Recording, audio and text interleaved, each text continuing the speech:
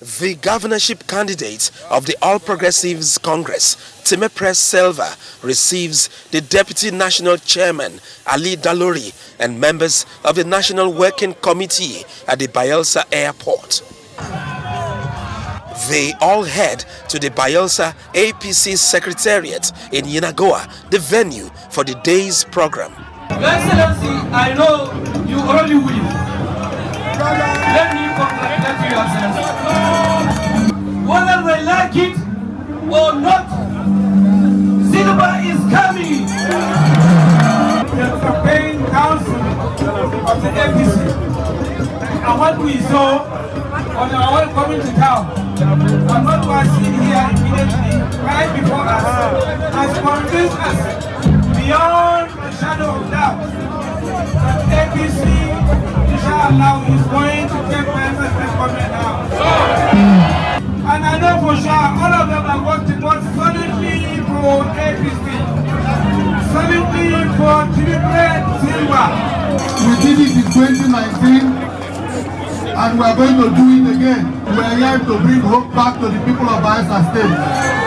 A place of genuine prosperity, human capacity development, and infrastructural development. Representing the national chairman, the APC Deputy National Chairman, Ali Dalori, and members of the APC National Working Committee welcome defectors from the PDP to the APC. About 57 senior special assistants to the government. But I want to assure you, Mr. Chairman, that the APC in Bayelsa State is poised for victory. It is clear for the blind to see and the deaf to hear that the government, the outgoing government of Governor Doyedire, does not have a clue on how to move this state forward. The people of Bayelsa State know. They know who know road, not so. On behalf of all the local government chairmen, I can tell you that we will not be sleeping. We work, we help the grassroots, we intact, we will deliver you.